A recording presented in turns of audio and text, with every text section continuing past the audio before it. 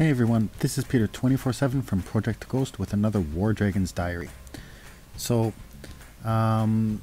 yesterday we covered a few things. Just want to finally finish a shrine before my team starts to get upset with me. Gonna help push this to the next checkpoint so that the team won't get mad at me for not participating and helping with that. So we'll take a team that I need to really practice on.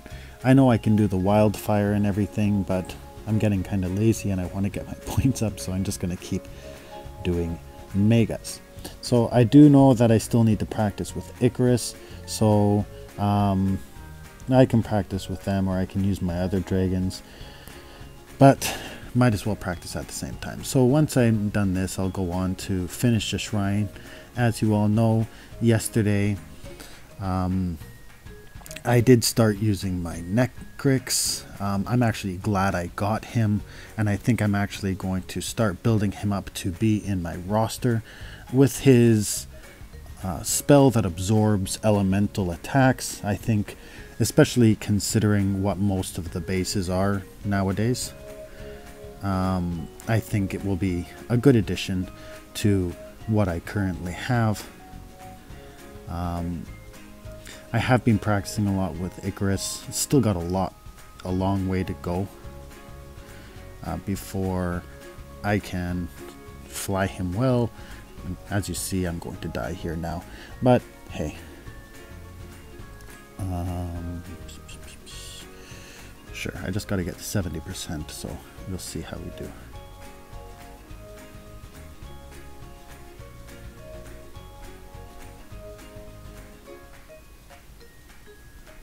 Yeah, no issues here. I hope I killed that dark flag. Yeah, so I've been enjoying the PvP week, the bubbles. It's always nice to have. I tend to get really busy outside of the game whenever PvP shields come up, as I do a lot of work for our alliance. But it's fun, you know. There's a lot in this game. I usually like to be very involved and know what's happening everywhere, but we have been talking to some teams. We have had a couple join us. It's exciting times, so I'm excited to see how things develop when bubbles drop, but we'll see once they actually do drop. Oh, we're so close. Yet so far 8,600. So I'll just do one more run on this. So this PvP has been driving me mad. It really irritates me. I did talk about it earlier on during the PvP that I don't like running the Guardian non-stop every day. I wish they would at least make a button where we could pay some extra energy to automatically clear the Guardian once it's there, as we're getting less and less time. We're busy enough during the week when we have Atlas, and now the PvPs are getting to the point where we have to be in game almost all day. So in order to do well in this event, you know, you've got to clear the Guardian all the time. So the more your team opens it, the more you're going to have to be in game making those runs. So that is one recommendation that I do have. If anyone from PG is watching, maybe add a raid button. I know that it's being brought up in the forums by many different people, but I think that would help relieve some of the stresses in PvP. We talk about it all the time. We do need a break at times. So there we go. I'm just going to quickly swap to an Ice Dragon. When you're doing these Guardians, it's very important not the guardians, but the islands. It's very important that you swap in the element of the island that you're hitting. So right now we are targeting the ice island. So it's very important that, yeah, I cleared it with my Sylvix, but I did swap in my Asuri so that I get the additional, 25% boost on top of the points. So someone else is probably already flying this, but I'll just use my inner fire and on my super just to get us those points, to get us to the checkpoint. It's very important that, if you start it, you don't want to waste much energy. So having as many people on as possible and waving to each of the checkpoints is a common practice. Whether or not you are doing the supercharge or not. I think I'm going to be rage boned.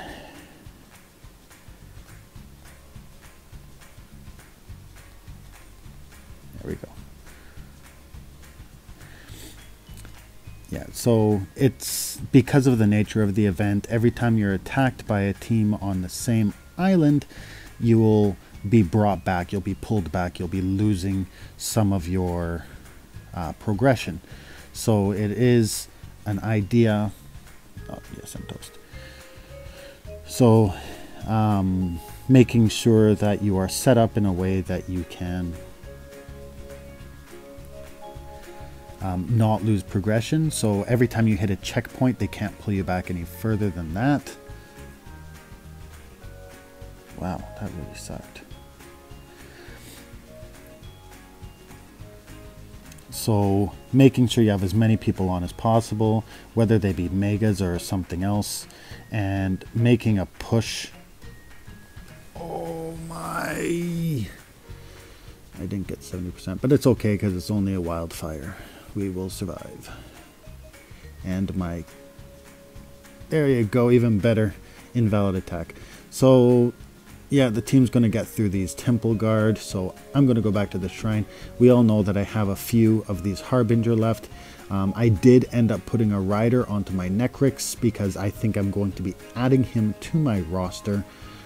Yesterday, our team did get to the 8th team prize, and I'm kind of behind on my schedule, but today, after this video, I think I'm going to blitz and get as far into the points as possible. And I'll make sure I get to that 409 because I really want those sigils. I want to get, as always, I want to get as far through the Necryx line as possible. I am kind of liking him, and his spell setup is really nice. So he has the elemental. Let's pull him up. So I don't have any of the runes or anything that go on him yet, but if you look at him, he's really good at disabling, and this is one of his most important spells. The absorb damage from elemental tower attacks and convert a portion of it into health. And considering that most of the bases consist of flax and lightning towers, this is actually a really good thing. You have the cloak so you can blink, and you have the sand, so anything that's not elemental you can freeze that way. So I'm going to try using my Necryx on these. The two of the 3 guardians that I do have coming up are going to be a little difficult with Necryx just because they are cannon, and I think the other one is the archer towers, heavy. And we all know how fast these things shoot. It gets kind of ridiculous, but we're going to try it anyways. Now, where is he? There he is. So I am going to turn on a cannon resist because I know that the cannon is the main attack tower of this, and we're going to try to fly through it. If it takes a couple tries, hey, that's okay. Life will go on. And I'll freeze a tower, and it's with hunters, this is actually a really good idea, utilizing that sand to buy yourself time so that you can accumulate extra rage and kind of slow things down for yourself. I don't have any runes on Necryx yet. I probably should have set him up, but I did put a rider and gear on him, so he is still pretty strong. So he does have the resistance to everything here. As you can see, really solid dragon. The rider makes a difference. And the sand, once again, slowing down so I can get those back towers before they can reach me. So let's see here. I'm gonna freeze. And there you go. So now that things are frozen, I'm gonna let my rage charge up. I'm very close. All I need is 70%. I really don't care about anything past there. There is no benefit. The flames I get from this run in the Guardians won't really affect anything. And the only possible thing I should maybe care about is the possible chests I can get from the monuments. But once again, I'm tired of running all these Guardian. I'm tired of running all these Shrine Guardian, the Temple Guardian, and it's just a really boring event for me. So I just want it to be over with. So I'm just going to quickly fly through. So I get my 800 points from there. This is very important. This is all free points. So I know it's annoying and everything, but for those of you, or those of us who are grinding, trying to get to the next tier of points, you know, I think it is important that you actually do them. As you can see here, these are archer heavies. So I'm going to change this cannon resist to the archer resist. We're going to fly again. So freeze some of the towers, buy myself time. As you can see, I got hit by the rage, but I'm going to freeze. Well, they're all dying. There we go, archer. Kill this archer. So as you can see, I had this one at the front frozen, so before I come in the range of the towers in the back, I can actually go slowly and I can reach the towers in the back and kill them so they don't do damage to me. So it's all about setting yourself up for success. So going into the next one, I can also rotate this, make sure I'm getting the... There we go. You know, flying Necryx, I never got him when he first came out. I actually really regretted it at the time, and I do know that I was not sure whether or not I was going to end up getting him this go around, but I am glad I did. As you can see, he has been a big help in making sure I can finish his Shrine Guardian. 68%, just a little more to go. And then I'm done, and I'll have the profile picture and I'll be able to move on. So I can absorb the damage and make sure I don't get hurt by any of the elemental towers. Lightning have always been something that really, you know, clears out hunters. So his spells kind of, it's a similar to spell that of Icarus, but it's white, so it's even more convenient. You just have to be careful for, you know, the ice towers, the ice flax, because that'll kind of negate any rage that you have. Fly the last one. I think this is fire turrets. Yep, fire turrets. So same principle. I'm going to use Necryx. Going to fly through this. I don't really need this extra one. I'm going to fly something, freeze one of the towers to buy myself time. And now as I'm moving slowly, I will freeze some of the back towers so I can continue to buy myself time. And before I go into the range of these other towers, I'm going to clear them out. So as you can see, his spell set's pretty good. It's really easy to fly. But once again, hunters are very weak health-wise. So it is always a good idea to make sure you find ways that you can buy yourself some time. So I'm freezing. I know that I don't have any rage runes on this dragon yet, so I am letting it build up. Stop it at the front. Oh dear.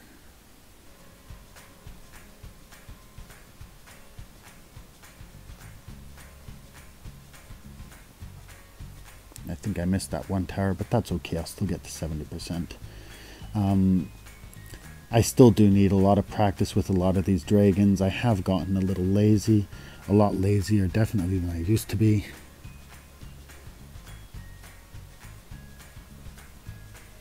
Yep, there's my 70%. I don't care that I'm dead. And I am done all the Guardian. So once you've done the Guardian, sometimes or most of the time you do have to reboot your game before the actual new avatar appears in your collection. But I'm not going to do that now. I'll do that after. And I've liked my current profile picture since it came out in 2016. I'm gonna wait an hour, so I'm gonna take a break before I fly these. Let's see where we are, what I can open.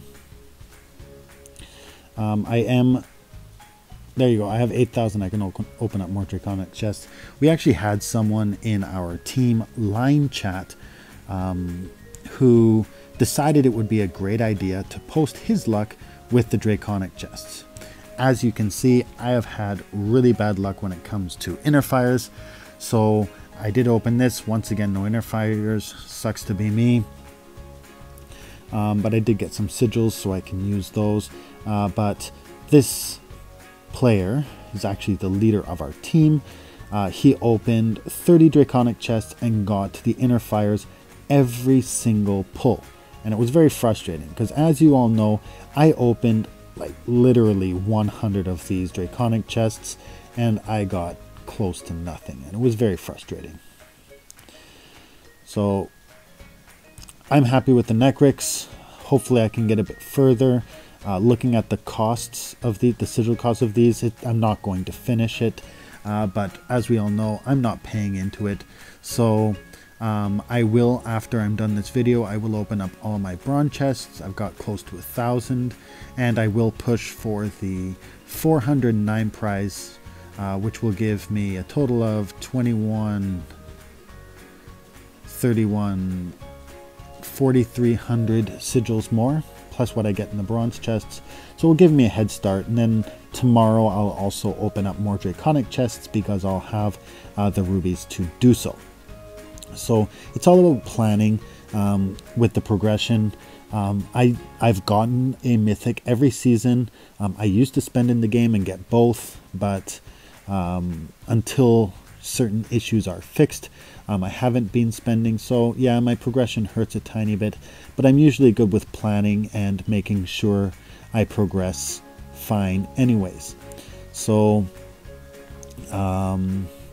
thank you for watching. If you have any questions or topics that you'd like me to cover in a future vlog, just, post it in the comments and I'll be sure to bring it up in a future vlog. And I hope everyone enjoys the last of the weekend. Don't forget to hit the like button. Don't forget to hit subscribe, and I'll talk to you all tomorrow. Thanks for watching. Bye for now.